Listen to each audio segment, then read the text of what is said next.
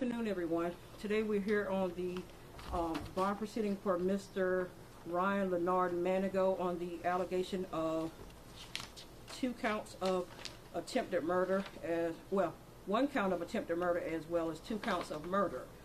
On the attempted murder, Mr. Manigo, you're looking at facing a penalty of no more than 30 years, and on the murder, or 2 counts of murder, you're looking at facing 30 years to life or death penalty. Do you understand the allegation brought before you, Mr. Manigo? Thank you. At this time, we're going to go through the bond proceeding. Your roll call date, Mr. Manigo, shall take place on September the 15th at 9 a.m. located here in Colleton County at 101 Hampton Street. You must go to every roll call proceeding until your case is disposed. Do not miss, because if you missed, they will put a warrant out for your arrest. Understood, Mr. Manigo? Thank you. At this time, Mr. Manigo, would you like to apply for a public defender, or you have private counsel in this matter? You want to apply? What we're going to do to not to prolong the bond proceeding, we're going to do everything at the end of the bond proceeding. Okay, Mr. Manigo? Okay, thank you.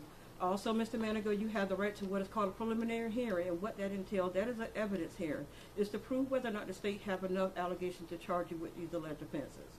If you think there's not enough evidence to charge you with these alleged offenses, or if you think there's a discrepancy in why you were charged the way you were charged, you can apply for this particular hearing within 10 days from today's date. Before we proceed, Mr. Manigo, what is your current home address? If you can, speak up for me, please, sir.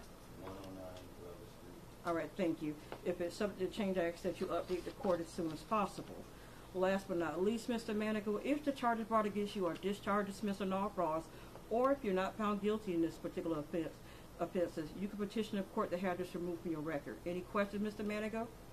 All right, thank you. State.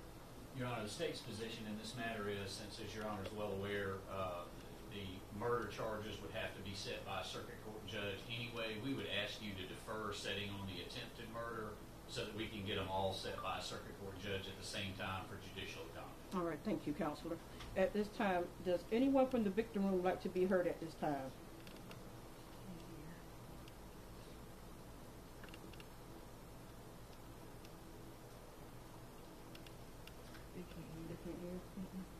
Hold on just a moment. Bear with me just a moment. We have some technical difficulties.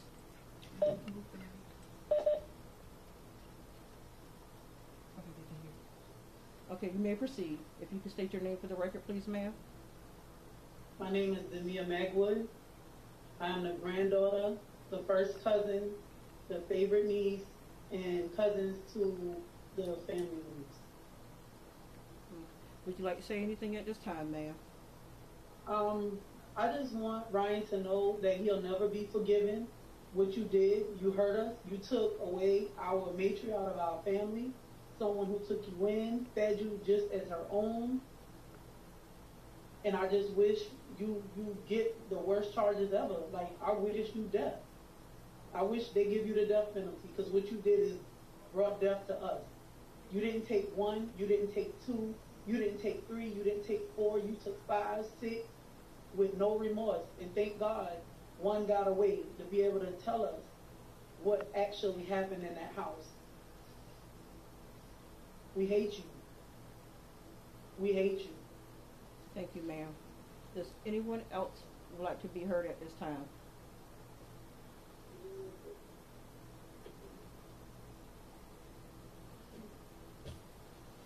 I'm Jerome Magwood. Mr. Magwood, before you proceed, if you can back up for me, sir. So come. Thank you, sir. I greatly appreciate that. Thank you. Yeah. Thank you. I'm Jerome Magwood, the son of Maggie. Michelle was my niece. My brother, Amos, and my little nieces and grandnieces. I want you to know, I just want to know why. What was your motive? What was you thinking about? Was you on something that, you needed to talk to someone about it before you went this far? Please let us know. And I hope that all this will come out on the end, that you will get what you deserve if you are found totally guilty of all the charges that are brought against you. Not 1, 2, or 3, or 4, but you taking 5 life, and the 7th one got away. The 6th life and the 7th one got away to tell us the story, what all happened. So please come clear. If you, whatever you want to say, you need to let us know who all you been with. Tell us whatever, you know. Turn them in. Don't take it out by yourself. If you had any help. Good. At this time, I would allow one more individual to speak at this time. Would anyone else from the victim room like to be heard?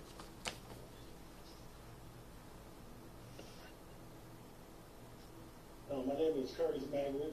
I'm the grandson of Maggie Magwood. I'm her eldest daughter that preceded her in death. She took us in after her daughter died in her old age. And her son Amy, that's my uncle. Michelle is my sister, also my admin, and my general manager of my business. Another one, two are my nieces. Another one is a good friend of mine, Michelle Fred Hopper. The biggest thing I wanted to say is that we come faithful with our spirits intact. But just as that is intact, our heart brokenness is even more intact. I would be lying to you if I would tell you we're not angry. We're very angry. And the peace that we're looking for is we need answers. But we can have those answers. That's what we ask of you all as far as the judicial system goes. To give us our answers, and then we can go from there. Thank you. Thank you, sir. At this time, based on the allegation that's presented, this is a tragic situation that has affected our community here in Colleton County. At this time, I am going to defer your case to the circuit court judge to be considered for bond consideration at this time, Mr. Manigo, which means at this time your bond is denied currently at this time, okay? Thank you. Thank you, Your Honor. Thank you.